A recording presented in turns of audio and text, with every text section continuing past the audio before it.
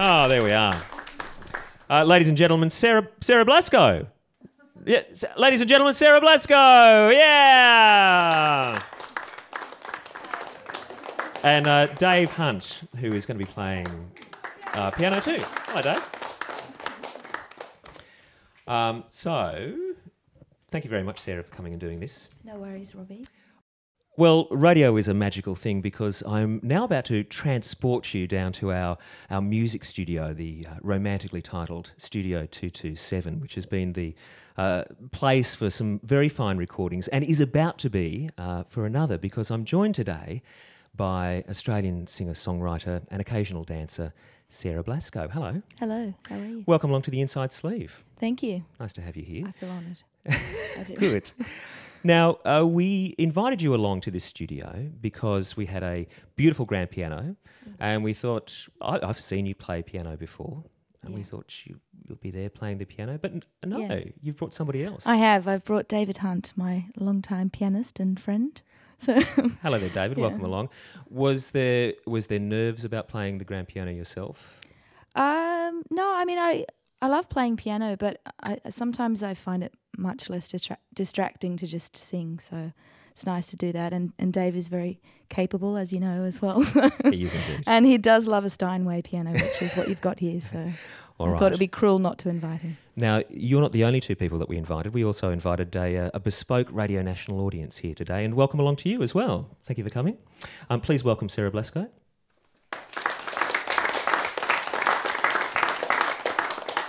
We'll come back and have a little bit of a chat, but let's launch into something first up. Of course, your most recent album, I Awake. What would you like to play?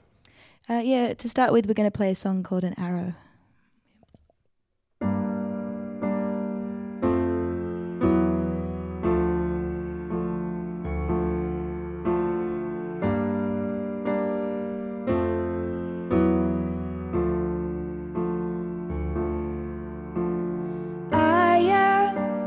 Just like an arrow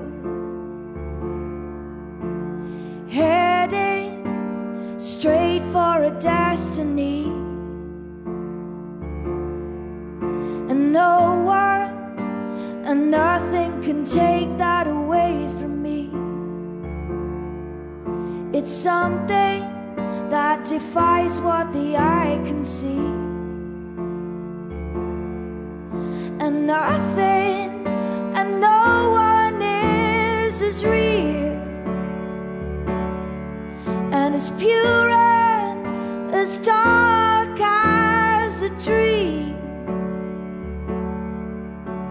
'Cause I was just like a sailor heading out to uncharted seas. I thought that the limit was the horizon. I discovered there was more than the eye could see. And nothing and no one is as real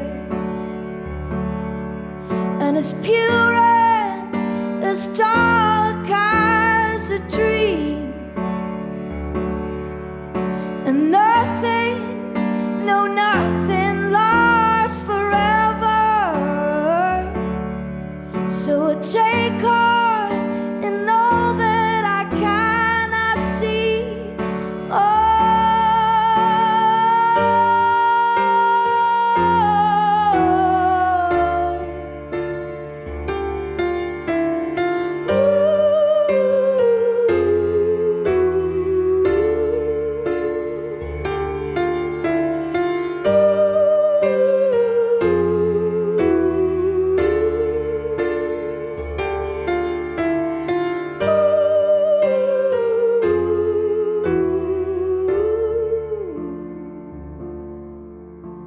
Cause I was just like an arrow.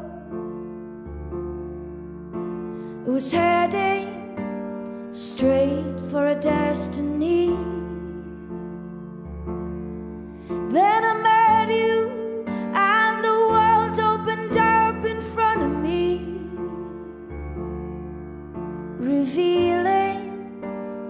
was more than the eye could see.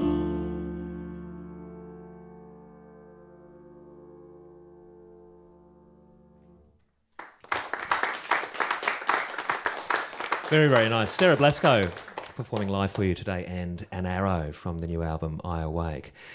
The writing for this album was done a long way from where we're standing. It was done in Brighton, wasn't it?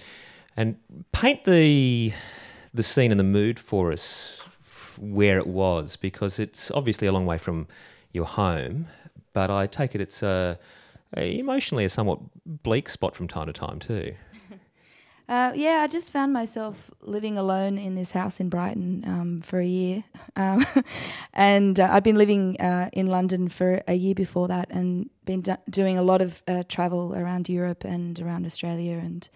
And at that point I felt quite exhausted, and so I decided to make this move to Brighton, to somewhere that was a bit quieter and where I'd have time to reflect and to think and to start writing a new album. And so, yeah, I spent a lot of time on my own and a lot of time walking, by the water, and it was very grey and windy, and there's these mournful sounding seagulls, which I think I remember talking to you about before I made the record, actually. Is there a need to place yourself in an environment that pushes you emotionally to try and find what you can do as a songwriter? Well, I don't like to necessarily rely on that, but I do think that it can be a helpful thing to place yourself somewhere that you're not comfortable. And I'm just interested in experimenting, really.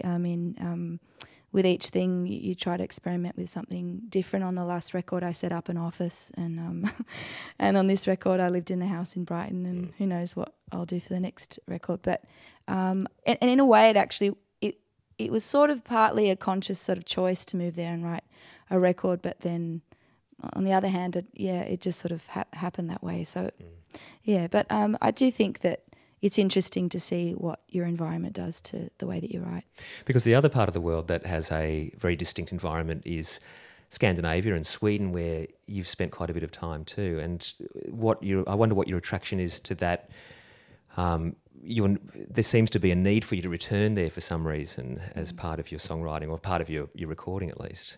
What's the attraction for you? I think partly, to start off with, in Sweden, my attraction was to work with a particular producer who was Swedish, and so that's why I ended up there. And but through working with him, I learnt a lot, and I learned a lot from the way that he records, and he's got really great taste in music and with sounds, and so we were recording in this beautiful 1960s studio, and I really just fell in love with that place, and that old style way of recording I really enjoy, because I love playing live, and to find a studio that is really conducive to playing live, as in the whole band tracking together in a really beautiful big space that kind of seems to make you feel like you're doing a concert or something.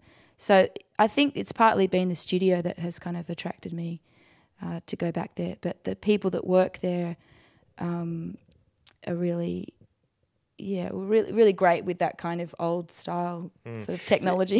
But it's an interesting approach to the process, isn't it? Because it's very different to what you can do digitally in a studio these days, and that is to pull everything apart into micro little moments and almost weave it together like a tapestry. And I wonder, within that process of using an old studio, what it is that it gives you that you feel is energising to you. Well, yeah, like I said, it's that we're just in a room kind of like this, all on carpets and playing together, looking at each other, and sometimes you can be really separated from each other in the recording studio. And I don't like that. I love to feed off the energy of particularly the drummer, and but yeah, it's a really great feeling. But also in these beautiful old studios, there's reverb chambers, which for a singer is a really incredible thing, because it's so these are, instead of these days electronically we put reverb onto singers. In the old days they actually had tunnels underneath the studios with big plates that you could move up and down with a big winch, and that would give you the reverb. They'd actually pump it down with a speaker and give you that. which is once again, it's a fairly old-fashioned Yeah. desire, isn't it? Yeah, I just feel that kind of... Well, the reverb chamber at this particular studio is a little concrete room, and I just feel that it's like nothing... Because you're doing it just specifically for your own voice in that moment, and you're hearing it back, I've always actually not really liked reverb until I went to this studio. And because the reverb's very different, it's almost like got a bit of a distortion. It's got a grid on it. And I love the fact that, a lot of the old singers like Nina Simone and Aretha Franklin and people like that they recorded in studios like that. And I mean, I'm not saying that everyone needs to record like that, but I find it quite thrilling to record in a place like that because it feels exciting. It feels like a performance, and it's got a sense of history. I mean, the guy that works in this studio, he's been working there for like 40 years or something, and it feels a little bit like sometimes that it's becoming like a bit of a lost tradition, and I find that sad because he's a really talented man, and there's such a technical knowledge that he has. So. Sarah Blasko is with me today. We have Dave Hunt on the grand piano and a little live studio audience here on the inside sleeve. Let's take a little listen to some more from this new album. Of course, very stripped back, and we'll come back and have a bit of a talk about what you did in Bulgaria for this record. But we don't have the reverb room, I don't think, but we still have a very nice room to sing in. What would you like to play for us next? This next song's called Fool.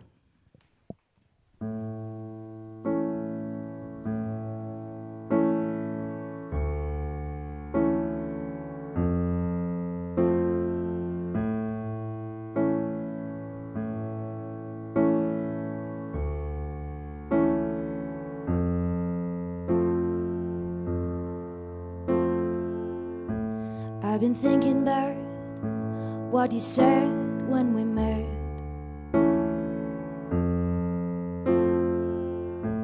That I hold myself back, I'm my worst enemy.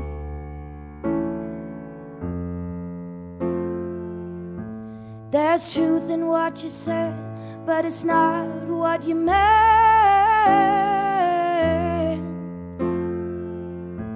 You would have me believe it all just so I would repent. Oh, I'm tired of always being your fool. Somebody who's always playing your rules. And I've been thinking about who I was when we met.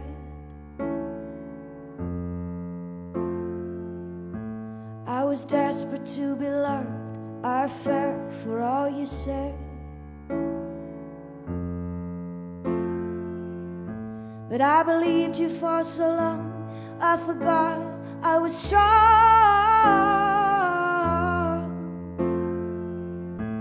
But I know myself now, and I know I was wrong.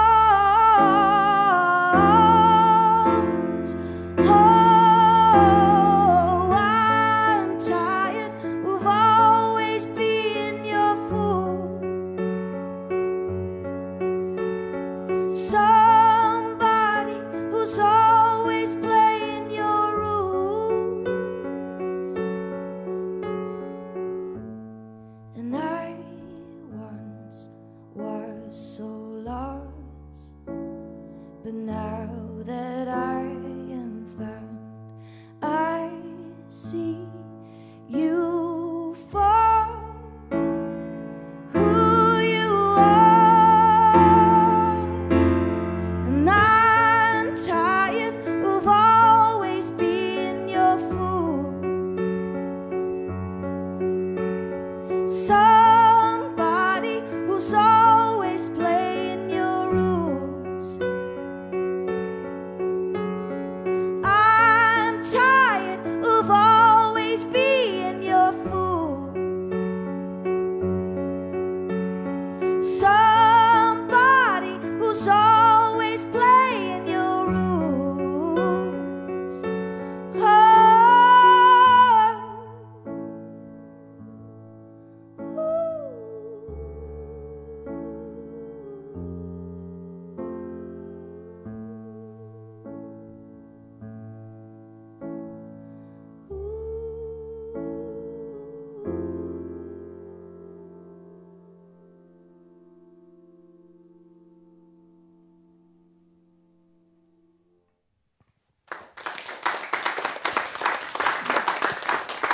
Sarah Blasko performing live for you, and Fool from her latest album, I Awake.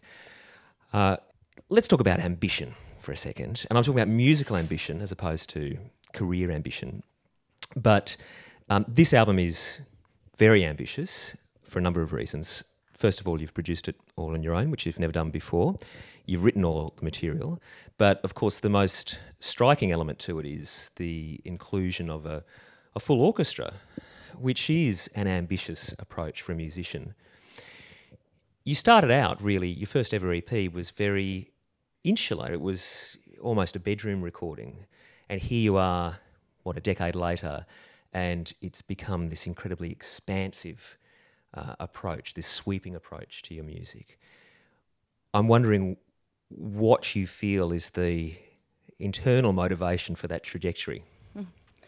Well, I think if I'm to be honest with myself, I've always wanted to work with an orchestra. So it's like, it just was one of those things. I think I wrote it down as like one of the things to do before I die kind of situation. I mean, I don't know. I think just with each album, I've wanted to do something that just interests me in some way. I mean, it's sort of as simple as that. I mean, I did start out doing bedroom recordings. My EP was most definitely a bedroom recording. And from there, I don't know. I just have these... I'm a very kind of instinctual person who's driven by their emotions. And so with each project, it's like I don't know. I just sort of want to do something. But different. what is it in the sonic palette that attracts you so much to it? Well, this album, I wanted it really to be about contrasts, because when I started writing it, I was mostly writing on ukulele and guitar and piano, and I just kept imagining how wonderful it would be that in sort of opposition almost to this very simple instrument with voice, how magnificent an orchestra would sound. And and so I was just sort of like going into this imaginary world and thinking about that. But yeah, mostly because I wanted it to be about contrasts, and I also wanted it to push it further than the last record, and I wanted it to have a connection to the last record, but just really give everything that maybe the last record didn't give, or give more than maybe the last record did. So, I mean, the last album had a lot of strings on it, but it was like a quartet, and so I thought, well, a nice way to push it further would be to have an orchestra. To have a full orchestra. Yeah. And you look to some of the great masters who've used it so well, and I'm not talking about conductors, but people like Serge Gainsbourg and Leonard Cohen and those sorts of singers. What did you see in their work that you wanted to emulate?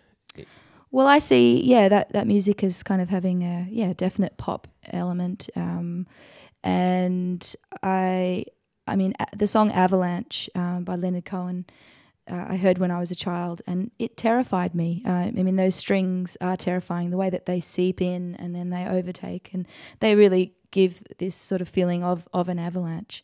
And, Serge Gainsbourg as well uses strings in a really powerful way.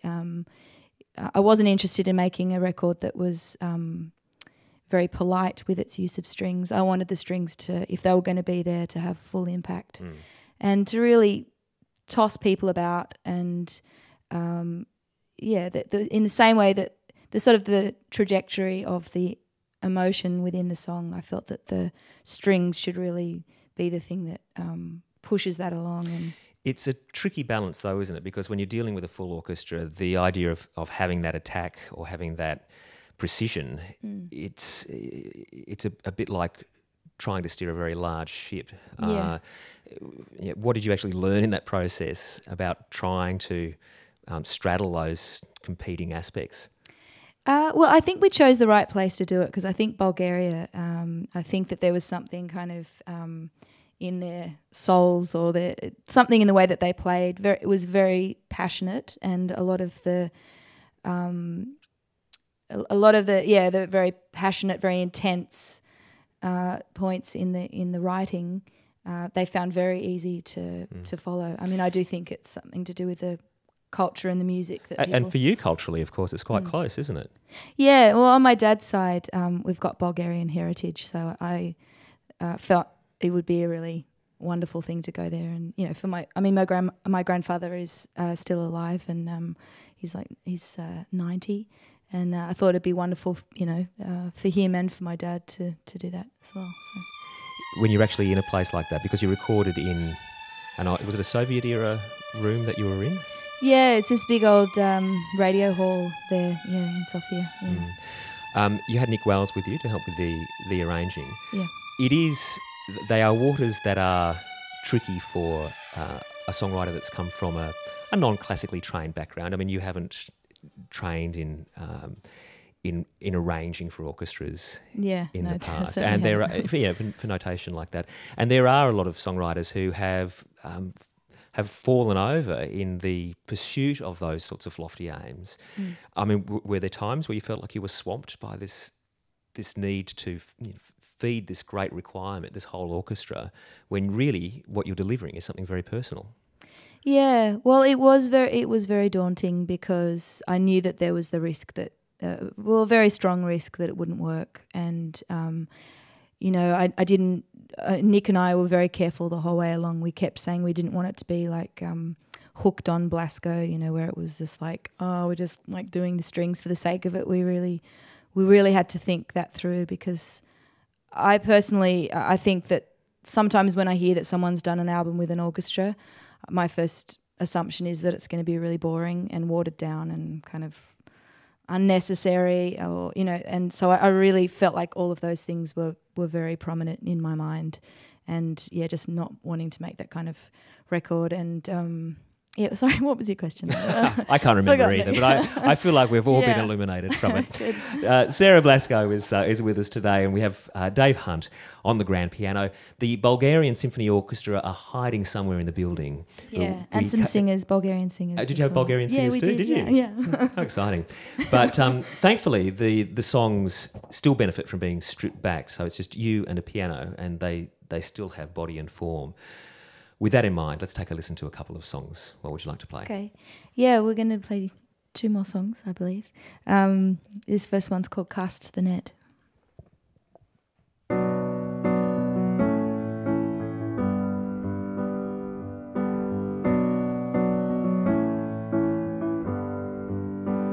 I know you're given to a change of heart, forward but still in the past. And though you think you'll never move on, deep inside you know you must. There's a comfort in what you know, but there's a time for letting go.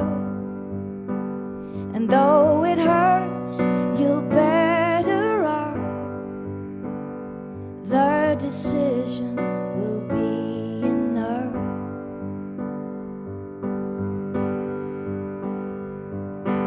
Cast the net out wide, reveal the truth inside. What you're longing for is hard to find when you're a victim of a change of heart. You're a victim of your changing heart.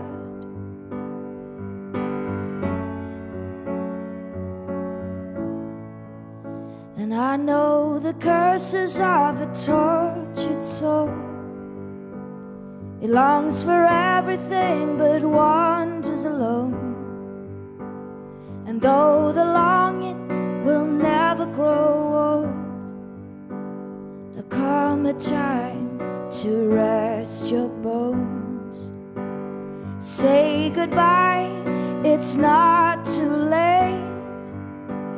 Say goodbye, you'll know the way. The open waters are calling you on. From there the longing will lead you home.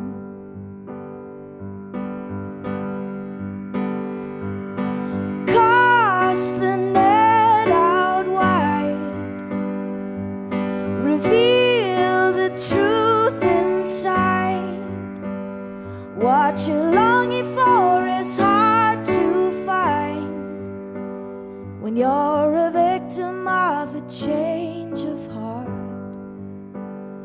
You're a victim of your changing heart.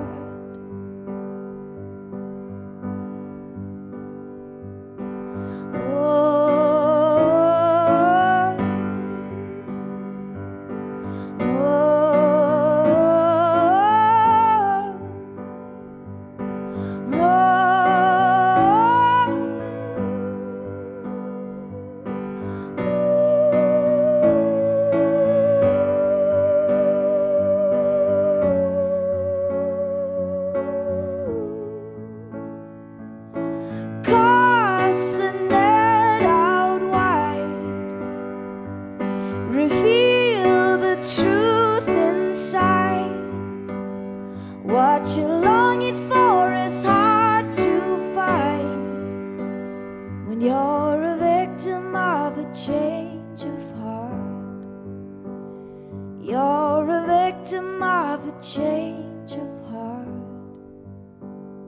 You're a victim of your changing heart.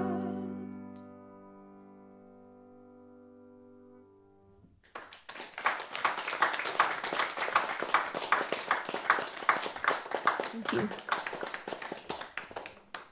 All right, we'll play one more song for you. This is a song called Not Yet.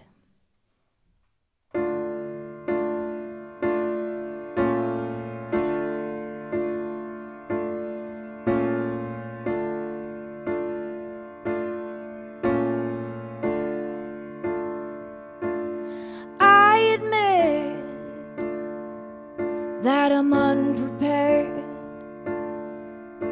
staring into the face of death, and with my hand across my chest, I swear that I'm not ready for the test. Not yet, not yet, not yet. I'm not ready yet. I fear I missed a chance. I lived a fearful life. Said I wanted to die. I called to you at night, but I cried to you, but it wasn't greed. When I was alone, when I was in need, but not yet, not yet, not yet. You'll not have me yet. 'Cause I found a love, and I found a home. No longer lost, no longer alone. And I promise now I won't call for you. I'll embrace the life that I owe to you. But not yet, not yet, not yet.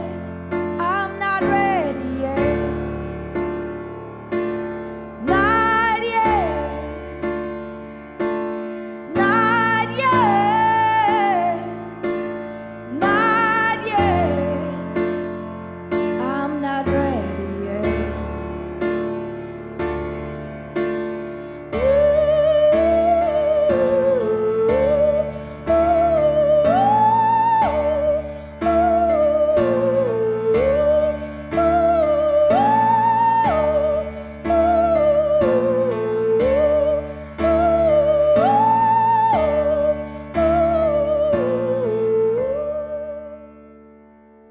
In the final hour, all will be said and done. But all I know is that the hour will come.